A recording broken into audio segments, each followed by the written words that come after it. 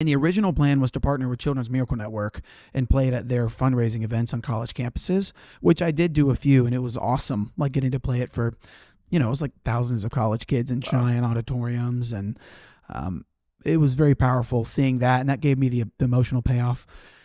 And then actually the whole distribution process was through Castor Studios. Oh, So they have a distribution arm to things, and I was just working with them, and then I showed them the film, and they're like, we have a distribution arm, and the producer there kind of or I called him. I was like, hey, like, let's just chat about, can you give me any insight into distribution and what a good approach to this is? Like, I don't know anything. mm-hmm. And he was like, well, are you asking me if you want to get it distributed, or just asking my advice?